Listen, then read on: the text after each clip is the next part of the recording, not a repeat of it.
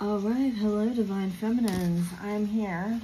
I've survived. I'm going to do a little reading for you today. I don't have all my decks. I did find one box of decks, so we're going to go with what we have.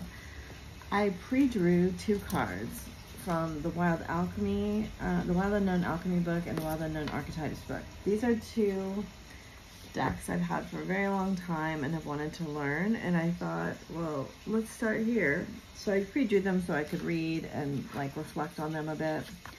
The 2 that we got today on this beautiful day, an important day, is the Self and the Azure Vault, the Blue Temple. And one of the things I noticed right away when I looked at these cards together is how little blue there is here, and then also that these reminded me of pearls. I have been lately on a very big pearl kick, which is not really a, whatever you call it, gem that I've really been interested in. But I have been interested in the conch pearl, which is a pink pearl. But anyway, I feel like right now there are some pearls within you that are trying to be discovered, that want to be uncovered by you. This card specifically references the third eye quite a bit, and the color of the water and the sky, and that blue is really the main color of our world, our environment. And what I find so interesting is in the chakras, you know, that comes into play in the throat. Then we have a pearl here, very close to the throat, very close to the heart. And I do feel at this time you're being drawn to speak with a lot of compassion, but also a lot of wisdom that you maybe don't know where it came from. It may be coming from your third eye, it may be coming from your higher self, it may be just coming through you for some unknown reason, but this is what I feel we're being drawn to do. So this is going to be one of the guiding forces of this reading. You know, I don't have my cards that I normally get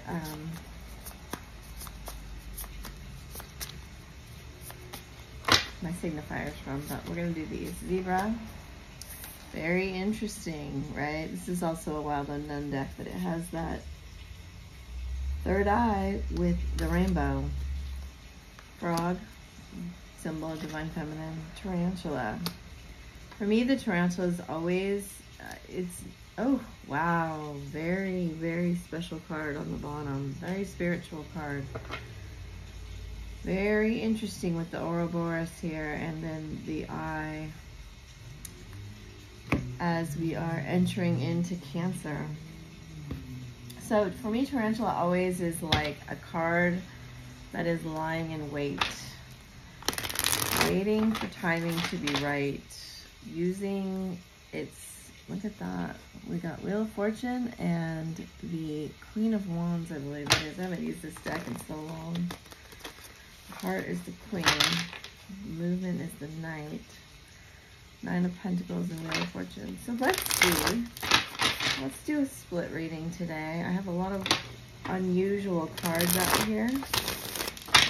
They're telling me to use both of my tarot decks I have. This one actually has the Fool on top of it.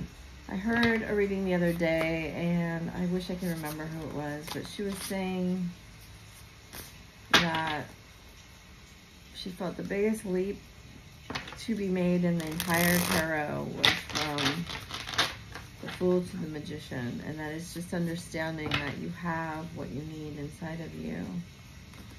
10 of Pentacles reversed, the Sage Hermit, Page of Swords, Eight of Wands, Justice, Five of Wands, Eight of Pentacles, Hanged Man, Four of Cups, Nine of Cups. Wow. Judgment and the Hermit. So double Hermit here with the Owl. Bottom of the deck, the Lovers. Wow. Divine Feminine, this is you. And let me say, you may feel like things are going in the wrong direction here. But this reading says they are turning around, and you will be really pleased with the outcome, and you will be surprised at what happens here. I'm going to use the vice versa for the masculine. I feel like you have decided not to reach out, not to make any moves, not to... It's an interesting energy because I feel like you're like, I'm not going to artificially like stick myself. I'm going to unstick myself. Oh, I saw the Fool again. But I'm also not going towards them. I see you've had a conflict here about, it has to do with, it's like your legacy, value, and worth.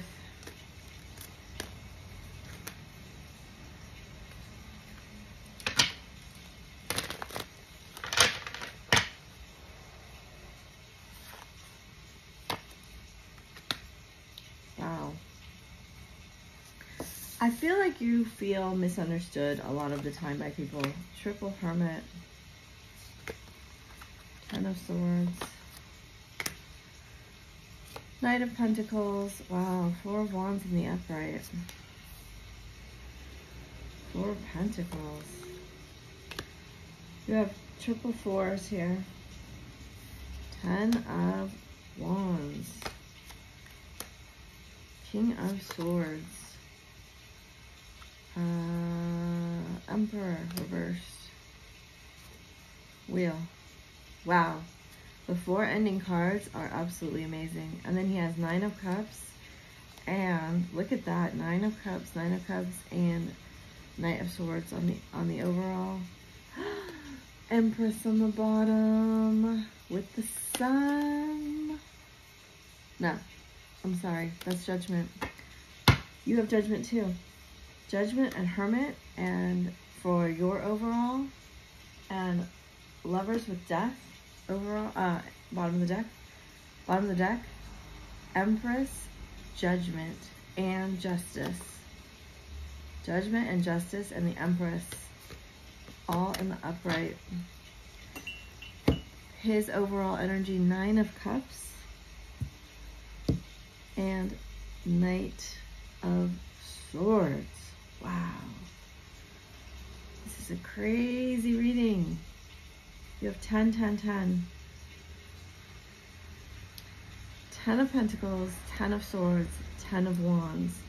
The only 10 you don't have is the 10 of Cups. You have two Nine of Cups, and I think you both know that you're missing each other. You're missing the one cup. Alright, I'm going to get a Moonology card for both of you. This is the weirdest collection of cards I have on this desk. Obviously, it's meant to be. Alright, here we go. You have Don't Let Pride Get in Your Way. And he has A Time for Healing, Balsamic Moon. Overall, take time to breathe out, Disseminating Moon. Bring love into the situation, New Moon in Aquarius.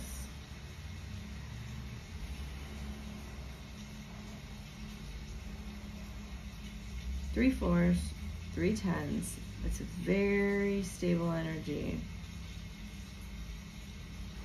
Very, very stable. Three Hermits. this is a sage, so it's like, you know.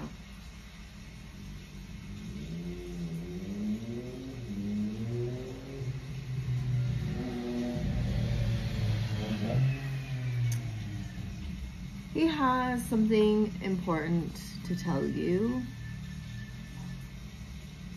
You know, the message always comes when there's this Knight of Swords, Nine of Cups, Four of Wands.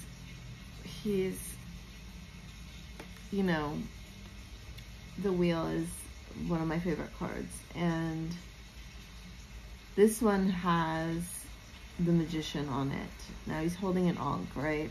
The message I got right when I started shuffling and dealing this spread for him was he's integrating his divine feminine. Part of him is dying so he can integrate this divine feminine, and then this card came out. It's sort of a surrender card, but it also has a compass on the front of the coin. And as you can see, the Emperor card has this yin-yang, moon, sun, you can see on both sides. And then the flaming staff and two other staffs here. He's got something really, really important to say. This whole side is about what he has discovered, and he may have been forced, you know. So the Hermit in this card has a staff with a snake wrapped around it, kind of like the Kundalini. You can see the glowing egg, the moon with the face, which is, you know, very divine feminine. He has been speaking to the moon. He has been receiving very important information on this. I mean, 8 of Cups, 4 of Pentacles. This is a very profound spiritual enlightenment journey he has taken. This is past. And you, during that time, I think were energetically giving to him. In many ways, the feminine has been called to make a sacrifice here. You had to give up something. We have the Hangman in reverse.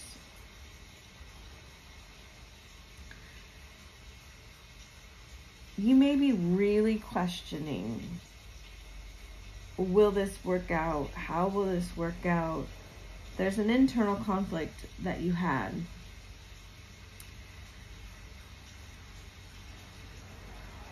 That it's important to address.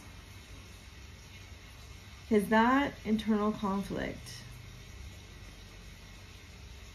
is pointing you in a very important direction.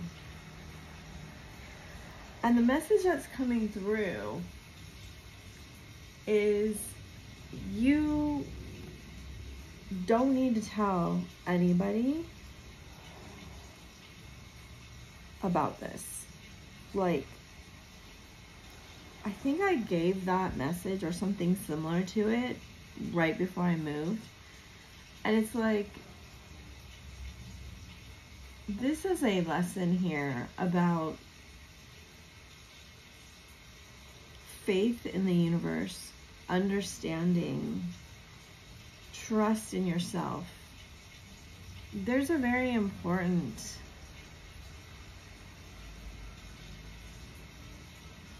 it's like an illumination and an alignment all together.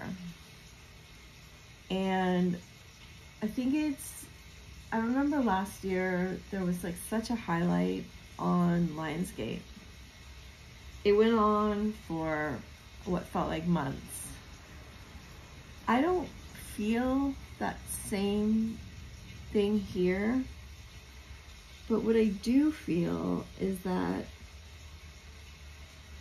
whatever really happened last year, which I'm like the worst at remembering those things, but I see that it's coming up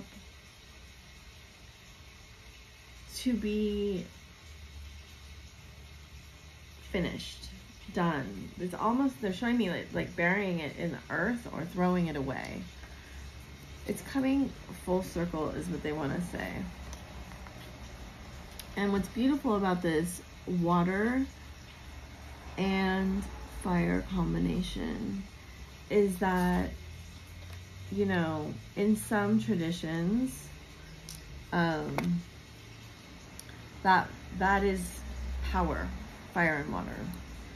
And I see that here. I see this panther kind of image has been with me for a while, and I love this bat image. I love bats. I feel this is such a beautiful deck. It's a Naked Heart deck, but it's so beautiful.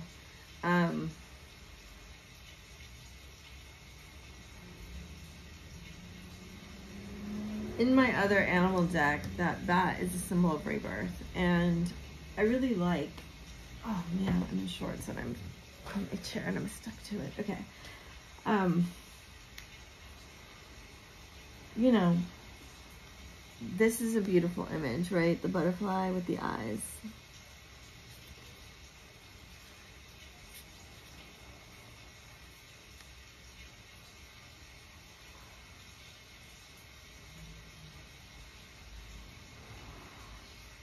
There is something about flight here.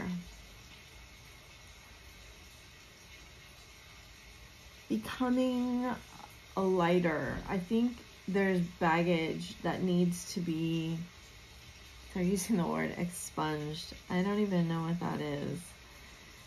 I think it's like when a country or a governing body clears someone's record. And I've never seen this before, but the scales have these stars in them here.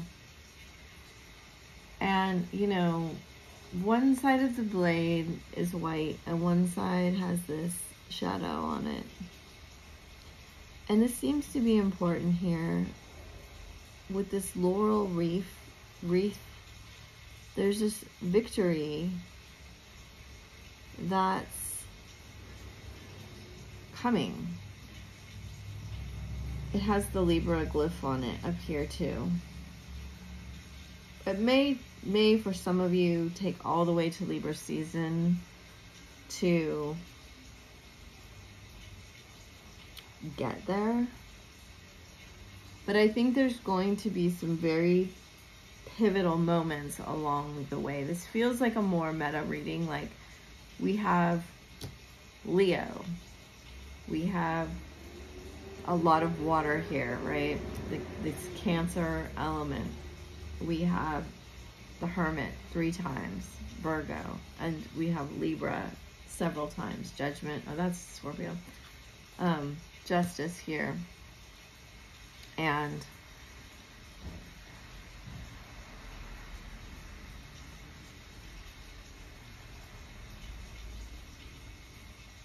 there is something here about patience, allowing things to come full circle. This seems to be a very important aspect for you sitting on this throne here, although this is him, right?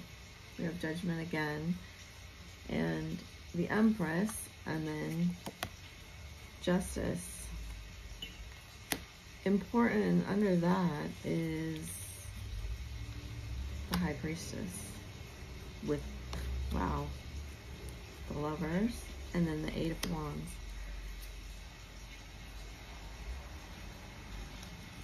They're coming into a time of very, very important knowing. There's a revelation that is occurring for them that will change everything about how they see the world. And I know that's a big kind of thing, but this is like, this is changing the world energy right here. Changing their world. Like, there's times when your world has been changed and you saw things from a completely different vantage point. Look at that. I just ended on paradise with that kind of, wow. That's crazy.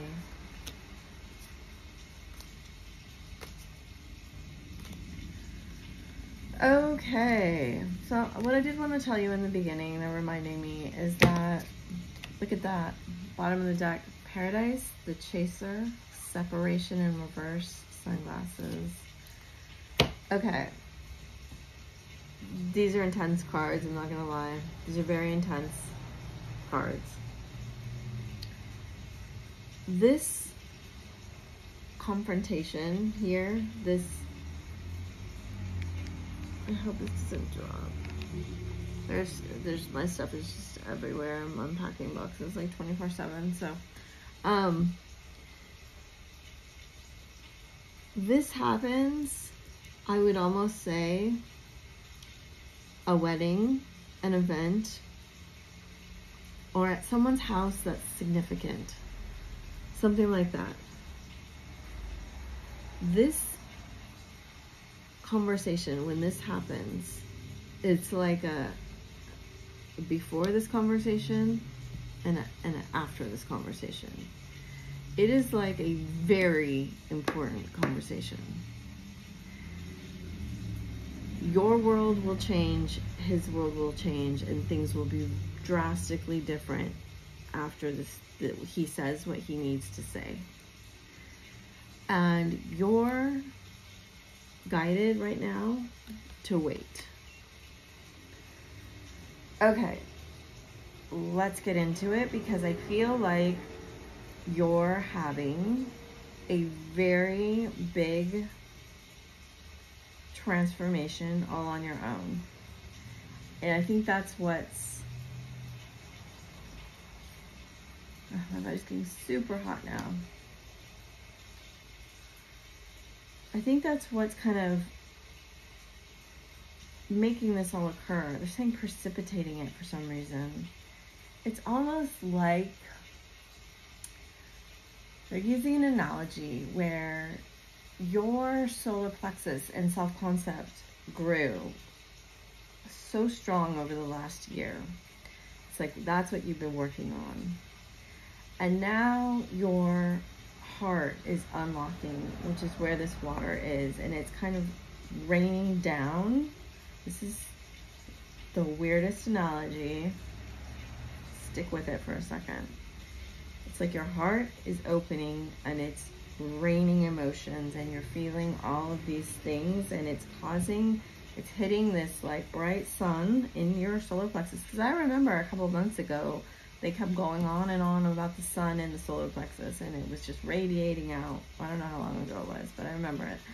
And it's causing this steam, this rise in your power. Now, a lot of people have a negative connotation of that word. This is not negative. They want me to emphasize power is just like money. It can be used in the way of the vibration of the person holding it, okay? So, it's kind of hitting the upper area here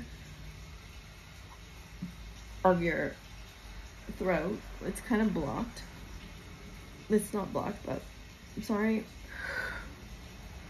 This is what happens when I process really dense energy. Okay. There's some things between where we saw the pearls. There's some things here around your throat chakra that it's kind of catching on.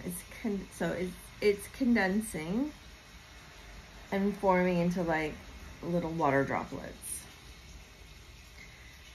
And what's basically happening here is that this is going to just get kind of a nicer way of saying that? Removed. From the work you're doing. So I hope that's clear. You're going to be very comfortable very soon speaking about your emotions and being vulnerable and understanding what vulnerability actually means and why you felt it. This is like the work that's going on here. This is the shadow work that's being done. And overcoming, it's really beautiful actually, overcoming this fear that kind of lives in your subconscious. Like the panther and the bat, right? These are our fears. And some of it is occult stuff, some of it is like ancestral stuff, some of it's just that stuff that we can't really face. And if you've been working on transformation, or you've asked for ascension, or you're whatever the way you do it is, prayer, whatever, your soul is getting ready to take like a quantum leap here. So bringing it back to him, because this is the important part here, over here. He, in his own way, has been transmuting a lot of very, very dense karma. This is very dense karma. You're going to see he will come to you in a much lighter fashion. But when this conversation happens, there may indeed be alcohol involved, because I see that pretty significantly.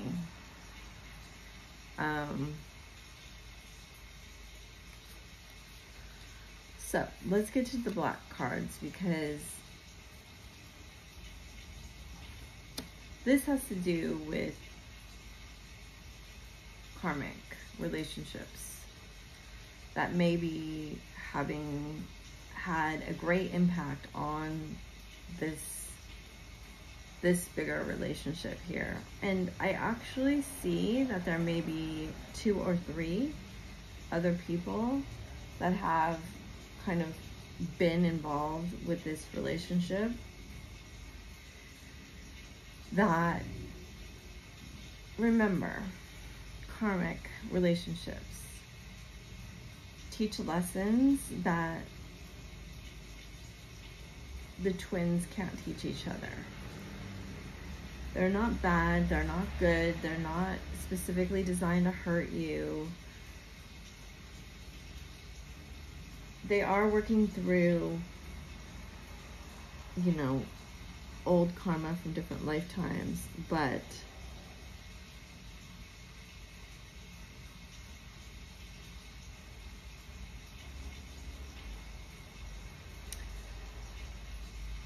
some of you are still even questioning, like,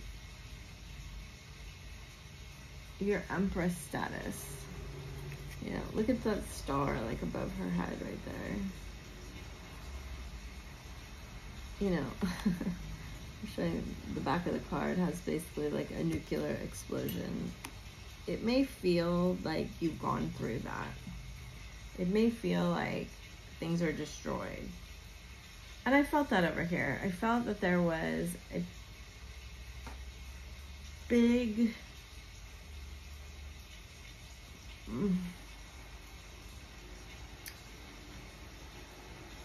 you know, when this is really an interesting card. So we have the owl, the star, the trees, the mountains, the key, and the turtle. So the key for me is always Chiron. The mountains in tarot are always obstacles. The owl is wisdom. And then we have the Virgo glyph.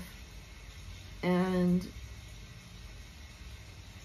not only here are there mountains, but then there's also trees, even like 3 or 4 times higher than the mountains. So you've had to face very significant obstacles, you know.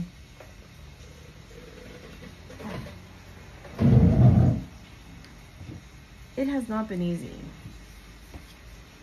And these are two really interesting cards together.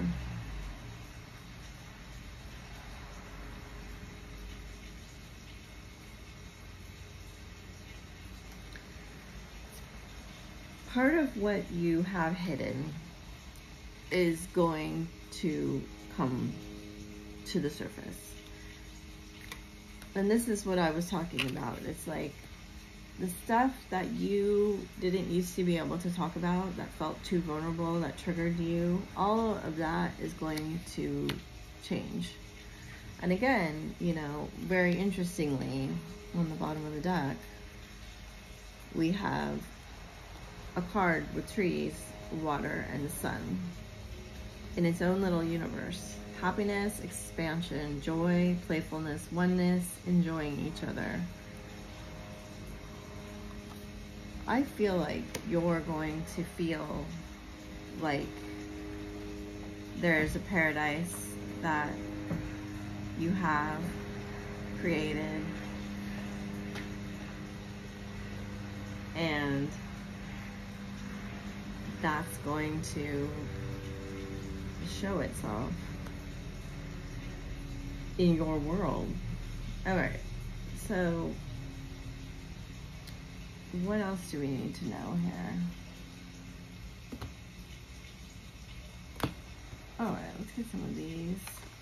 I don't have any of my advice cards or anything, so, well, there we go. Sovereignty.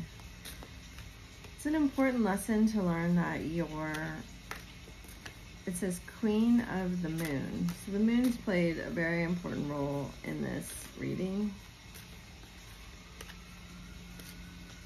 It's very noisy outside. There's a lot of stuff going on.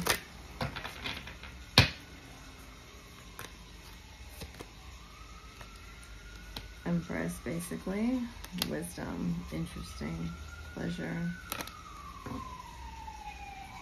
Bottom of the deck is boundaries, waxing, gibbous moon, and surrender. And I kind of knew when I sat down that there was going to be a siren during this reading. They were kind of telling me. It's actually a huge fire truck, the ladder truck, and it is going into the complex right next to, like the neighborhood right across the street. So that's very interesting.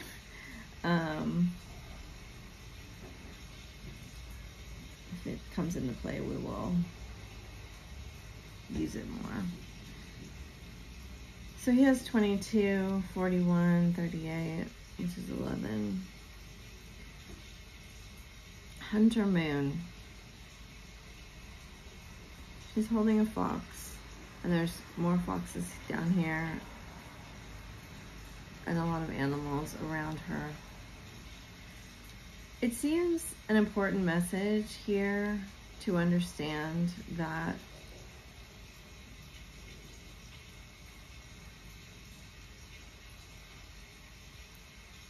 you need to concentrate on your own sovereignty, your own abundance, your own ability to stand on your own and not have anybody, it's such a beautiful card, not have anybody dictate to you. And she has that high priestess crown on and symbol over her third eye. It's like you have already gained the wisdom that he's gaining now, and you know he's on a boat in the water, standing on books, reaching towards the moon, which is, you know,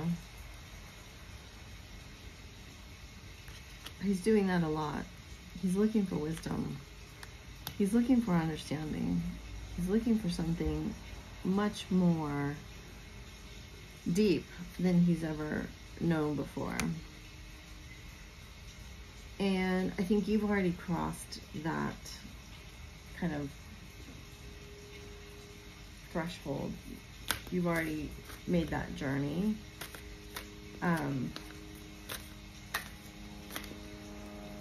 There's sort of a warning here that in this quest for sovereignty, you may indeed turn into the runner. And it does happen in this journey. I don't know. I get the feeling he's seen this karmic, either one or many, for what they actually are here. And you know, again, we have the palm tree. So we've had it the 3 times now. That this isn't something he could see in his future. It isn't something he wants to grow anymore. It isn't something that he wants to put an end, basically, to whatever this karmic situations were.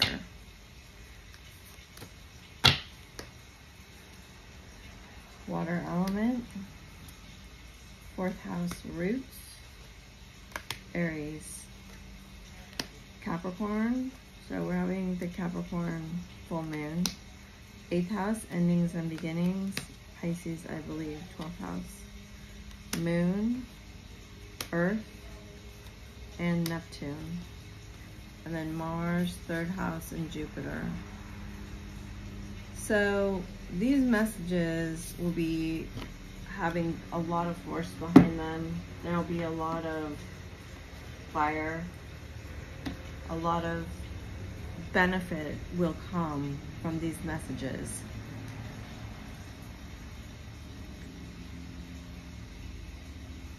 I think you're gonna have to really tap into your wisdom.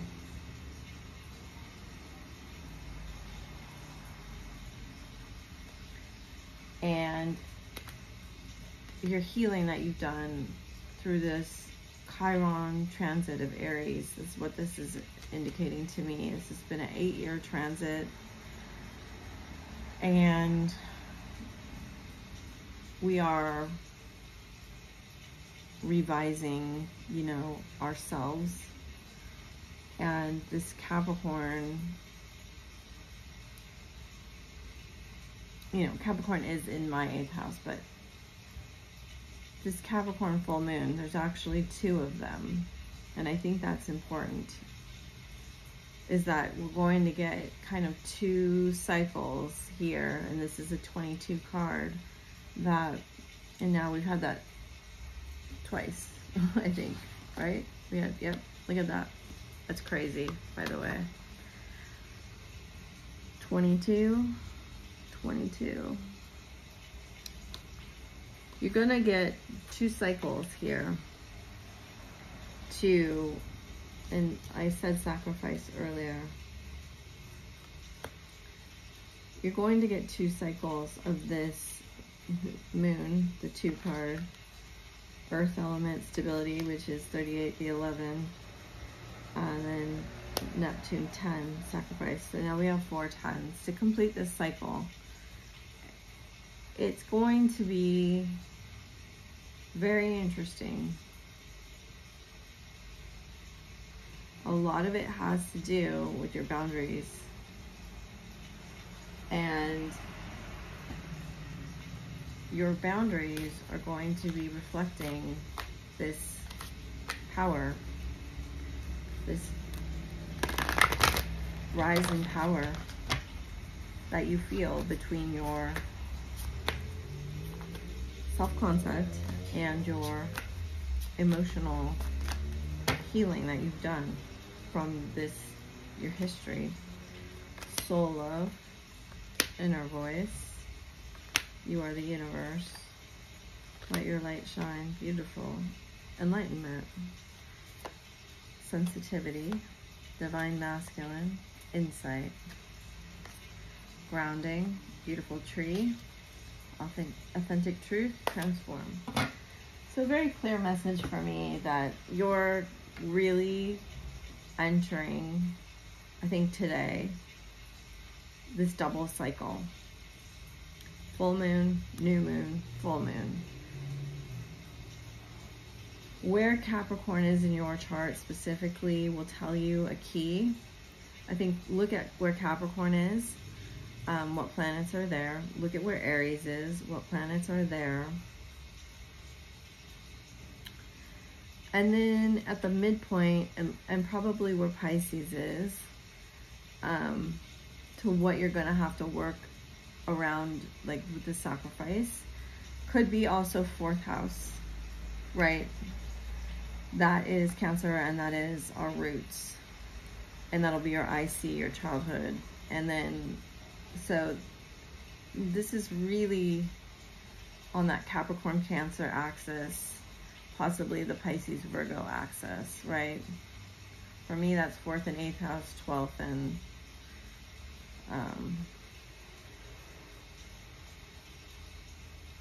2nd house, whatever. They're not, are they lining up? Yeah, 12th and 4th house. It would be my 12th and 6th though, isn't it? No, it's 12th and 4th. Okay, sorry. You might also want to look where Neptune is in your chart. And if you don't follow astrology, that's fine. Just use your intuition.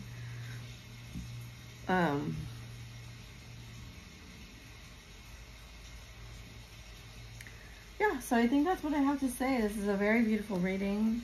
I think there's a very important, beautiful conversation coming up that the masculine has had very deep insight into himself, into his psyche, and the more comfortable you get with being vulnerable, the more that will reflect in him.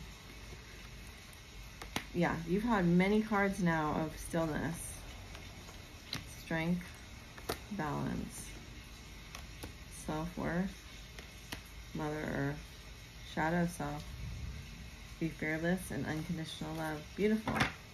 Yeah, anywhere you're not giving yourself unconditional love, look deep into that. You may also want to look at your 3rd house and your Mars and your Jupiter, but this is basically, I'm saying just everything, but these are the main forces that have been coming out here.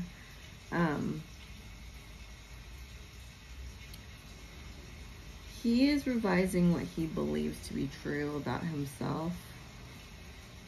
And to do that, he's going deep into this shadow world of this 8th house. And that may have a lot to do for him with money, with how he doesn't speak his truth, and why he doesn't. And this has become a big burden on him. You know, when we seek acceptance and we morph ourselves to become a version that people can accept, we kind of lose ourselves, right? To do that, we have to put basically our entire self into the shadow. That means we really don't feel love for ourselves. And the process of enlightenment is shining that light into the shadow, you know? And finding the truth of who you are. And understand, I love this card. You know, it had, look at that, that's crazy. So we had boundaries, surrender, self-reflection with the twins holding hands, looking in the mirror with the full moon, power. And look at you taking that moon just into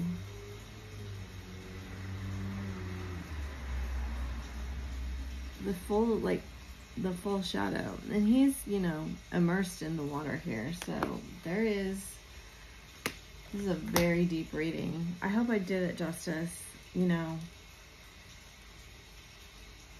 you're getting this chance right now to, what I feel coming through here is to revise your 6th house daily practices and health practices and habits. It might not be for all of you, but I feel it really strongly here that the way you're going to show yourself more self-love, it's not like these extravagant,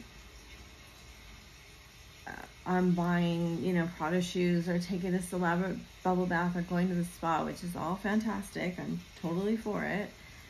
What they're showing me is that it's the discipline you have to install the practices in your daily life, in your home, in your, you know,